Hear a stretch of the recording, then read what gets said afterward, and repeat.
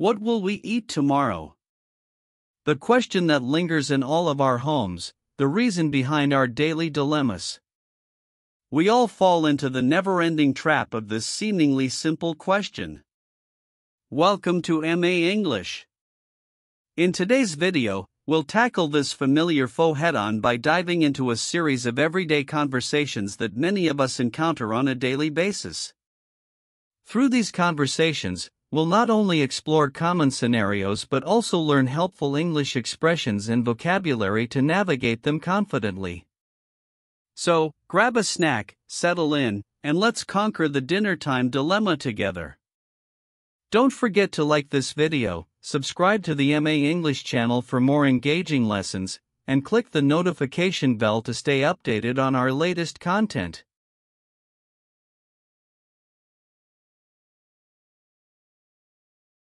Well, tomorrow's another day, another meal to plan.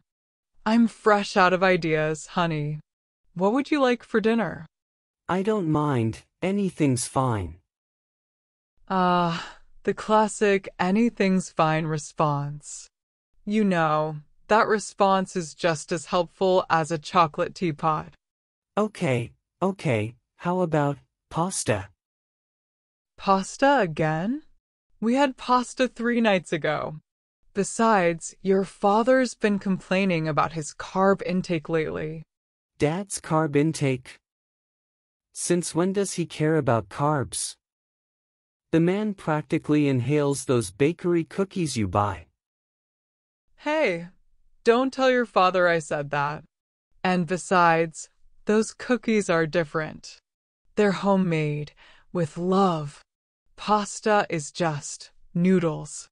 Noodles that are delicious, versatile, and come in a million different shapes and sauces. You could make pesto, Alfredo, lasagna, carbonara.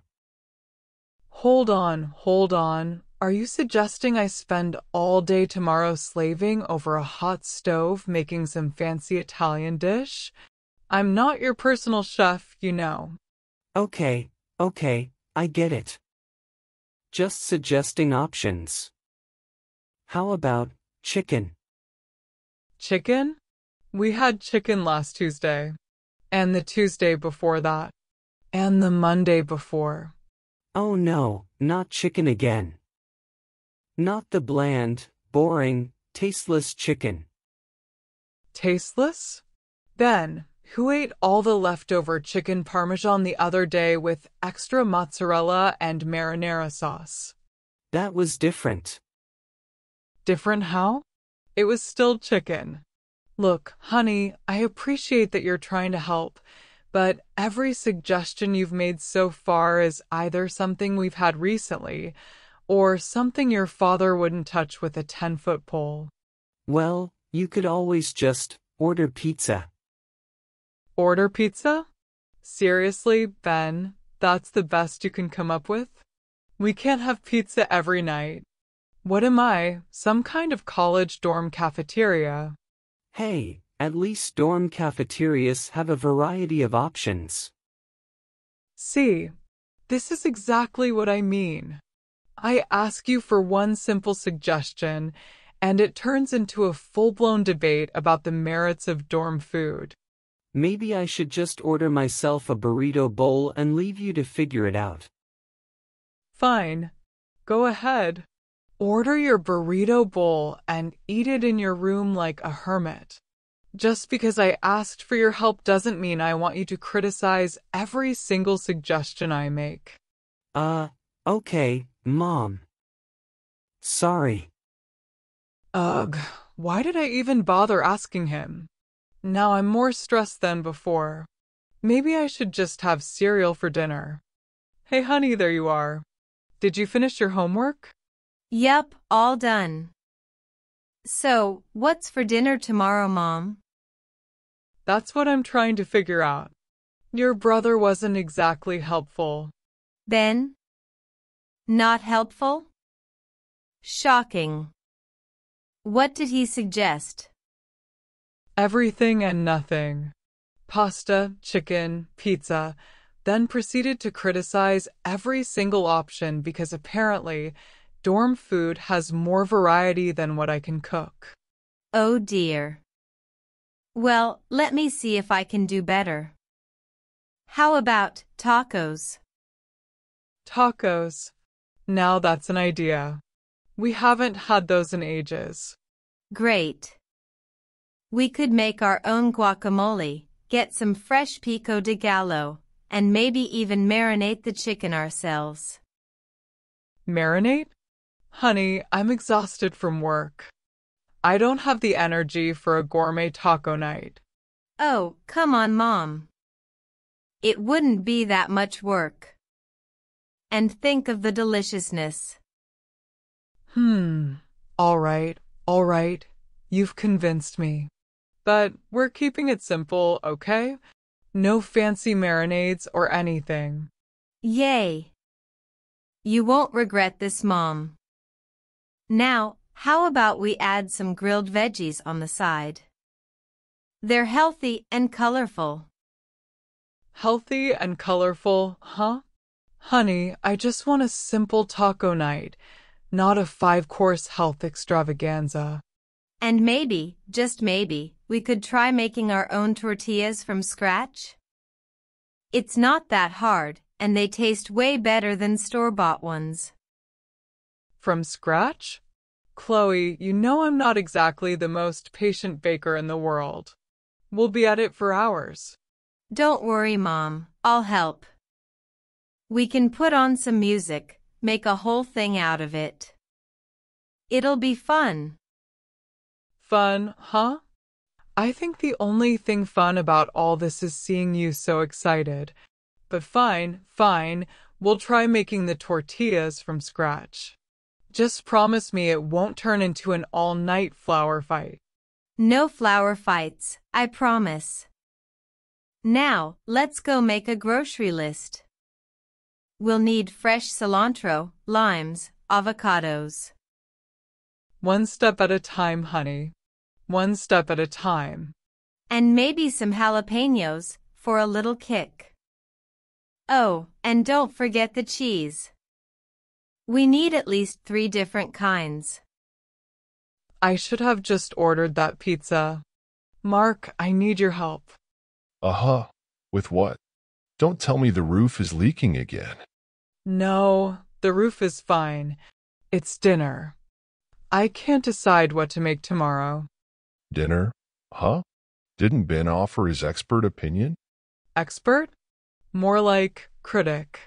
Everything I suggested, he had a reason to dislike it. Apparently, I'm a terrible cook who only knows how to make bland, boring chicken. Really? Since when does he care about his food being exciting? I thought he lived off instant ramen and frozen burritos.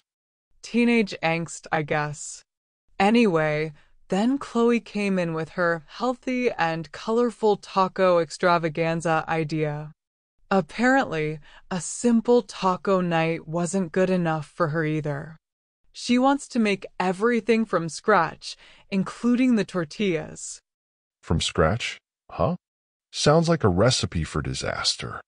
Remember the time she tried to bake a cake from scratch and ended up with a lopsided, flour-coated mess on the counter? Don't remind me. Anyway, I'm starting to think I should just order pizza and be done with it. Hold on. Before you resort to pizza, let me think. What are you in the mood for? Honestly, I don't even know anymore. Everything sounds unappealing after the barrage of suggestions I got. Well, how about we skip the whole decision-making process altogether? We could raid the fridge and pantry, see what random ingredients we can cobble together, and whip up something spontaneous. Spontaneous? You mean no plan, no recipe, just wing it? Exactly. Think of it as an adventure in the culinary unknown. Who knows, we might just create a masterpiece. Or at least something edible. I don't know, Mark. It sounds a bit risky. Come on, live a little. Besides, what's the worst that could happen? We burn some toast? Order takeout? It's not like we're opening a Michelin-starred restaurant here. You're right. Maybe I've been taking dinner planning a bit too seriously. All right, let's do it. Operation Mystery Meal is a go. Now that's the spirit. Now, where did I put that spatula? Just leave the cooking to me, honey. You be in charge of moral support and taste testing. Deal. And hey, if it all goes south, we can always blame Ben and Chloe for giving you recipe anxiety. Oh, you know I will. There, I said it. I shouldn't have asked anyone. I should have just known better. Asking Ben for suggestions was like trying to get a weather forecast from a squirrel. Everything was either too plain or not what he feels like. Honestly, the boy lives off instant noodles and frozen burritos, and suddenly he's become a culinary critic? Give me a break. And Chloe, oh, Chloe. Don't get me started on Chloe. Her enthusiasm is admirable, I suppose, but her idea of a simple taco night involved marinating the chicken ourselves, making tortillas from scratch, and turning it into a 5-course health extravaganza. I just wanted tacos, Chloe, not a culinary marathon. And Mark, bless his heart, tried to be helpful. His Operation Mystery Meal idea sounded intriguing at first, but who knows? We could end up with a culinary disaster zone on our hands. I'm not exactly known for my improvisational cooking skills. Maybe next time, I'll just cook in peace. No consultations, no suggestions, just me and my recipe book. Maybe then, just maybe, I can enjoy planning dinner again instead of dreading it. Yeah, next time, no asking. I've learned my lesson.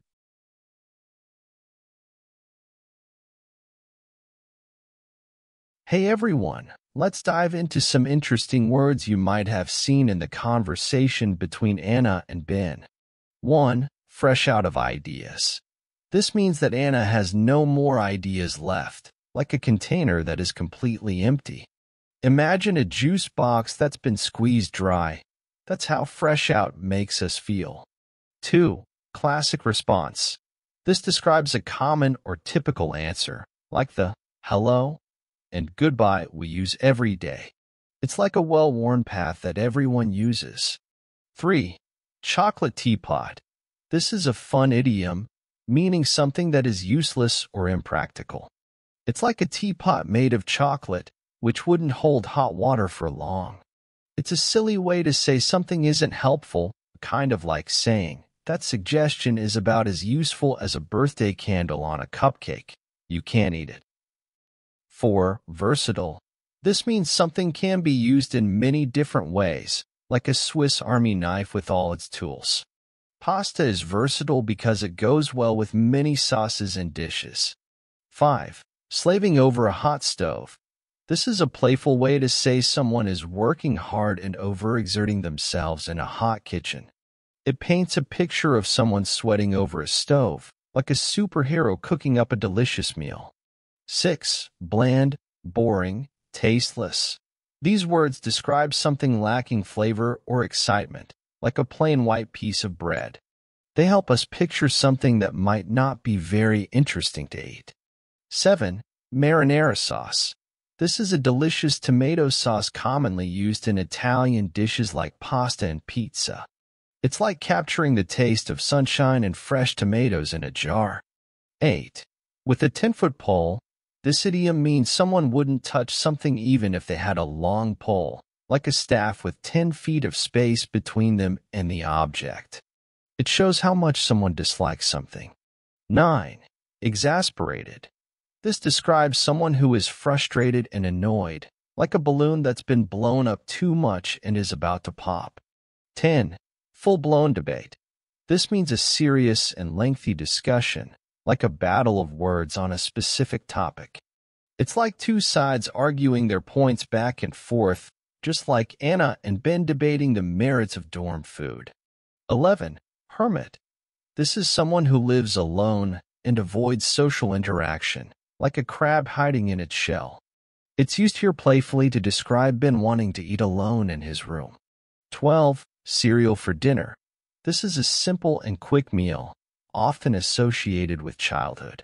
It's like a comfort food that reminds us of simpler times, even if it's not the most nutritious option. 13. Gestures vaguely. This means Anna waves her hand or body in a nonspecific way, indicating she doesn't have a clear answer or plan. Imagine you're trying to point at something in the distance that you can't quite see clearly. 14. Shocking. This means something is surprising or unexpected, like seeing a cat wearing a tiny cowboy hat. Here, Chloe expresses surprise that Ben wasn't helpful. 15. Gourmet. This describes food that is of high quality and prepared with great care, like a fancy meal at a restaurant.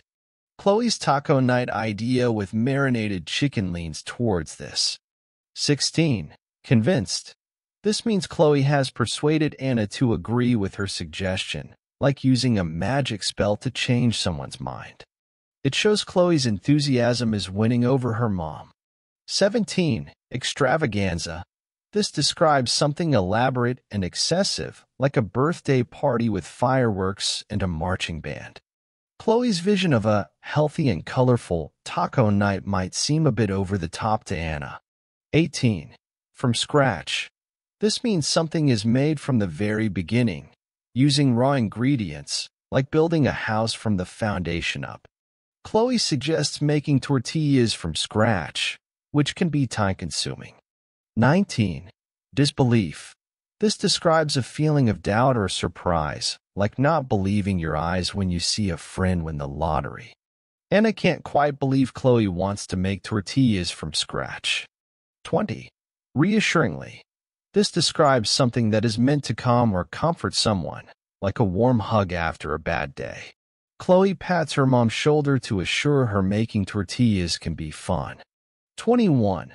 Barely above a whisper. This means Anna's voice is very quiet, perhaps because she's feeling overwhelmed or defeated. Imagine someone speaking so softly you can barely hear them. 22. Kick. This can refer to adding a spicy element to something, like adding chili flakes to a dish for a bit of heat. Here, Chloe suggests jalapenos to add a spicy kick to the tacos. 23. Muttering to herself.